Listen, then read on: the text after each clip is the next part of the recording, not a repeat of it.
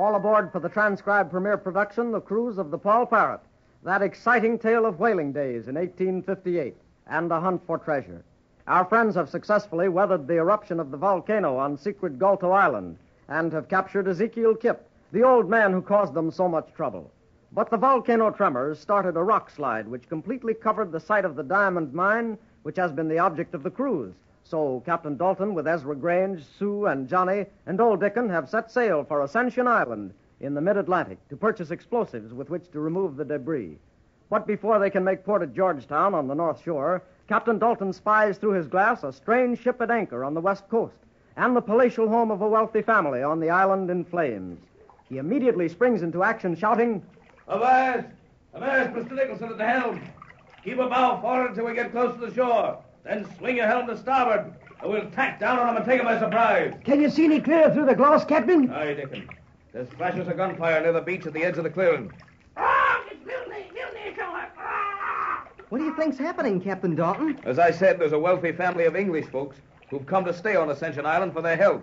They're fine people. I've met them often when making port at Georgetown. Who would set their house on fire, Captain? Well, as I see it, some raider who knows their wealth and the value of the plate and art treasures in their home has anchored his ship offshore and gone into plunder. But, Captain, with the British garrison right around the point of Georgetown, ain't they taking a bloomin' long chance? It's a long chance, matey, a long chance. Aye, Dickon, it is a chance indeed. But some of the bloomin' swabs who sail the seas will stop at nothing.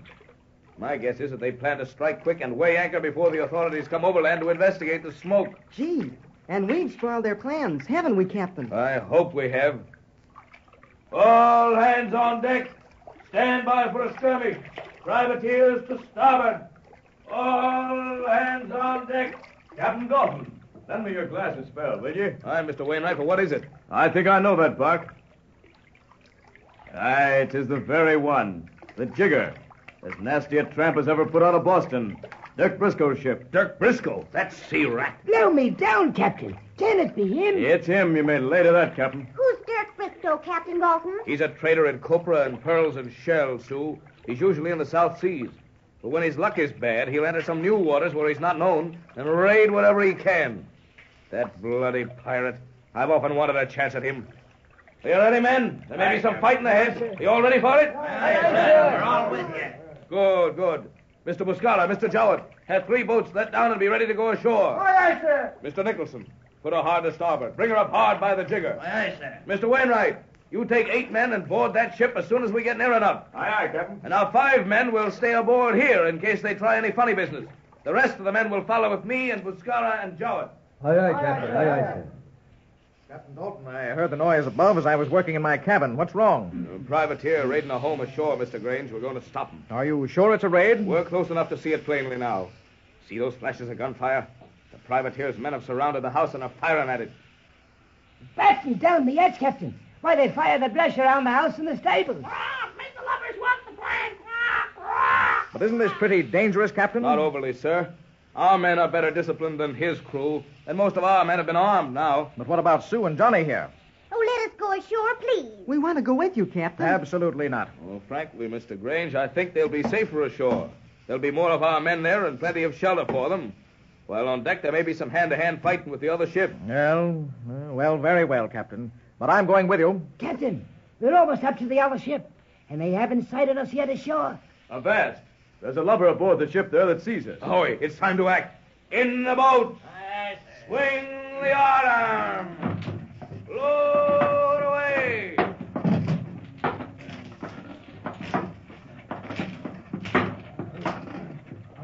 Mr. Wainwright, remember, board the Jigger as soon as the Paul Parrot gets close enough. Aye, sir. We'll have her in our hands in no time.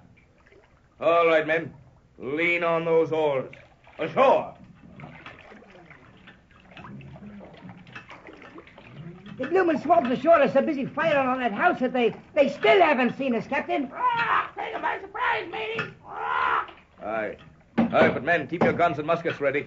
The moment one of them turns about and sees the Paul Parrot at anchor alongside their own ship, they'll sight us too and possibly start shooting. I'm worried about Sue and Johnny, Captain. Don't worry about us, Mr. Grange. We wouldn't miss being along for anything. Not if we could help it, Ezra. Yes, that's the trouble. You're both always too anxious to be in the middle of things to be safe. Now, as soon as we get ashore, we're going to retire into the trees at the side of the clearing.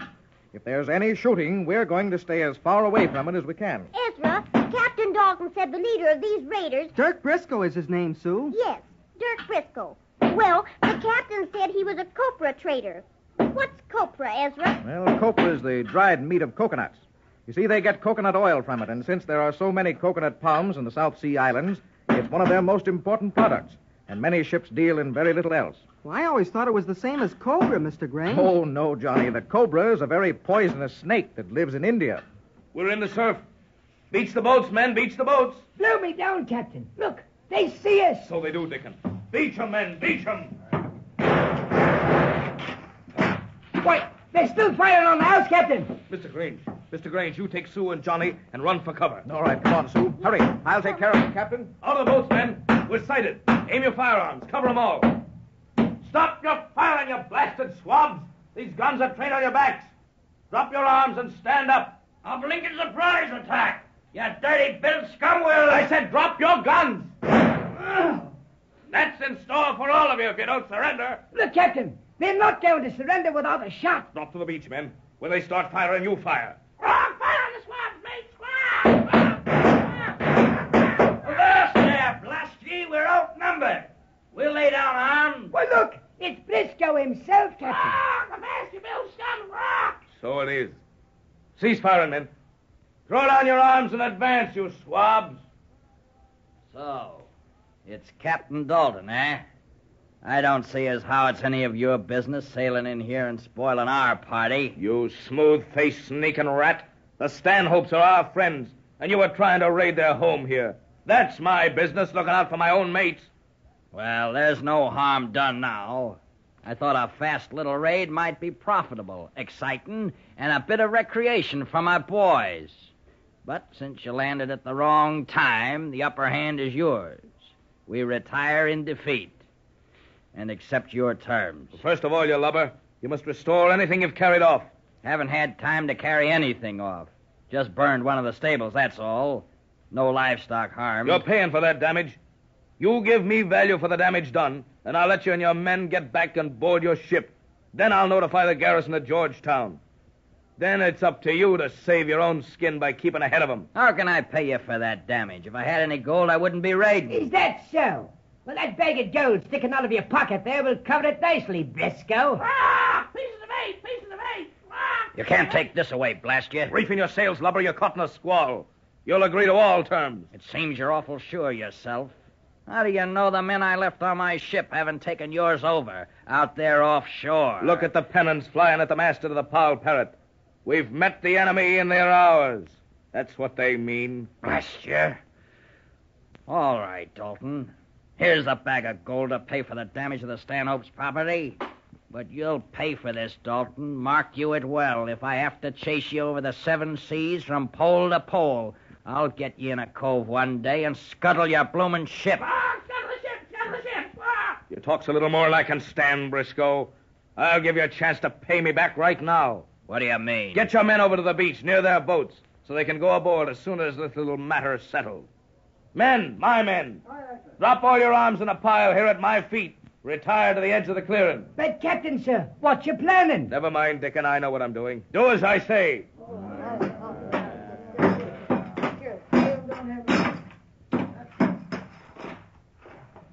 Now, retire to the edge of the clearing, men.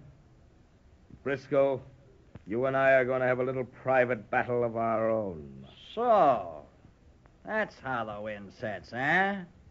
Dalton, this is a pleasure.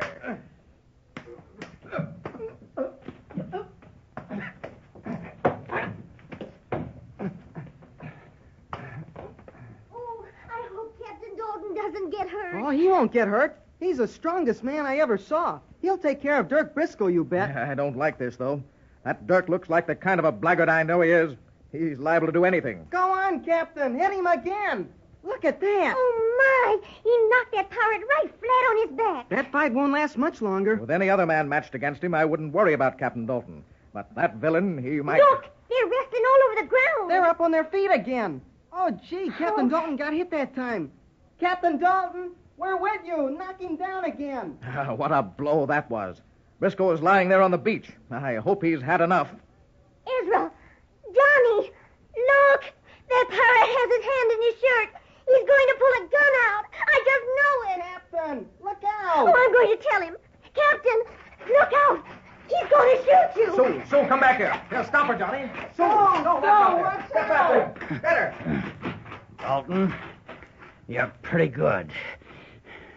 But not good enough to stop this. Oh, Captain Dalton! Captain Dalton! He's going to shoot! Sue, stand aside.